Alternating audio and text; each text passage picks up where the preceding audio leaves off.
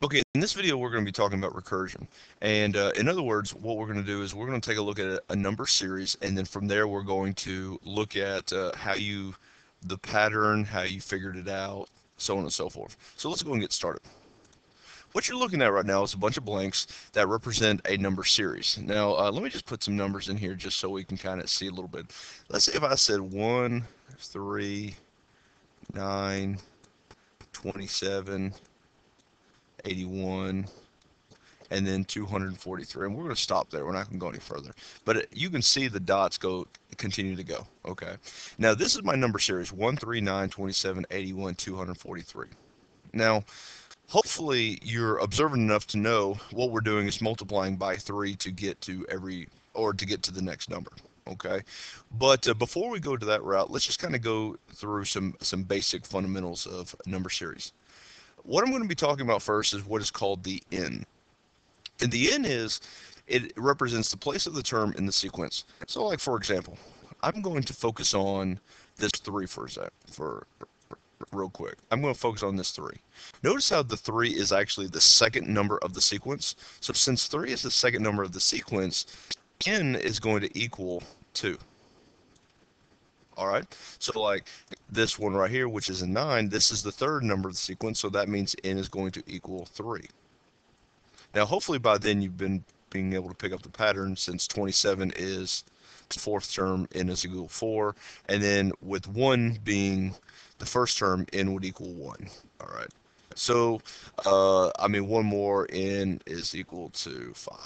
Okay, so that's the first thing we need to pay attention to, is the fact that n represents the place of the term of the sequence. Now this is actually pretty important because you're going to be running into a couple of situations where a sequence will be generated off a particular equation.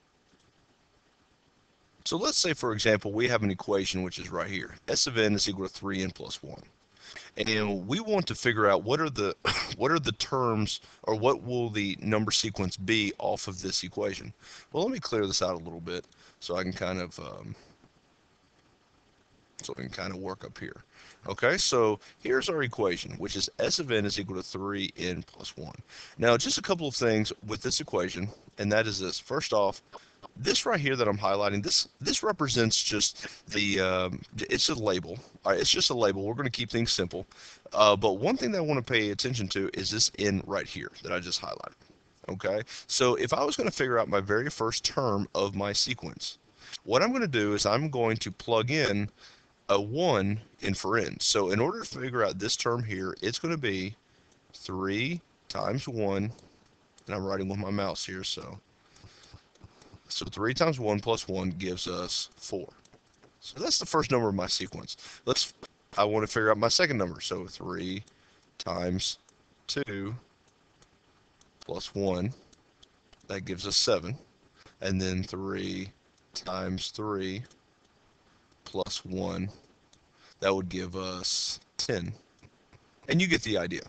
So based upon this formula right here, if I was to figure out what my sequence is, it would be 4, 7, 10, and it would keep going as I continue to put the n's into the equation.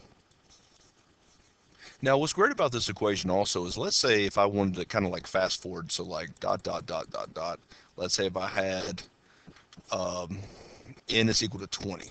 I wanted to figure out what my 20th term was in this particular equation here. Very simply, I would just plug in 20 in for n, and then I would solve. And then you would get 61 for your answer. Okay? Pretty simple, nothing too challenging. Let's try something else. So let's say my next equation was S of n is equal to S of n minus 1 plus 5. Now, we are to create, let's just say we're to make our first 4 numbers in this particular sequence. Okay? Now, here's what I want to pay attention to, and that is this right here. Okay? This Sn minus 1, this label here.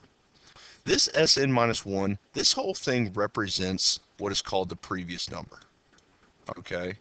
So this is the previous. I know I'm writing kind of strange. Remember, I'm writing with my mouse. I apologize. All right, so this represents my previous number. And so in a sequence, it would be the previous number before the next number you're dealing with. So like, for example, Let's say in these, or also in these type of situations, you'll be always given your first number. So let's just say, for example, my first number in my sequence was 3. Okay, so what we're going to do is we are going to take 3 and we are going to substitute it for the entire Sn minus 1 to get our next number. Okay, so for our next one, I'm going to write this in green here. It would be, our next number would be our previous number, which is 3 plus 5, which means my next number will be 8. Okay, now in order to get what this number is right here, I have to then take 8, plug it into here.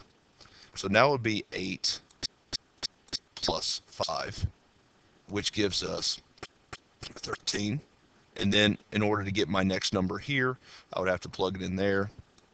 And that would be 13 plus 5 to get 18. So the difference between the two formulas that we've gone over is that this formula right here that I'm boxing in green represents how you find the next number based upon the previous number. But in this case here, the one that we just worked on up top, it represents being able to plug in any n to figure out whatever number is. See how we went all the way to term 20? And so we're able to do it with this type of formula because of the fact that we just have plain Jane n in it. But when we have the n minus 1, that's when we're dealing with situations where we have to deal with the first number and build on from there. Okay, but just always remember is everything that I boxed out in, well, in red, is that this always represents the previous number, not the previous number minus 1. Some folks are going to make mistakes. It's just the previous number. So let me know if you have any questions. Thank you.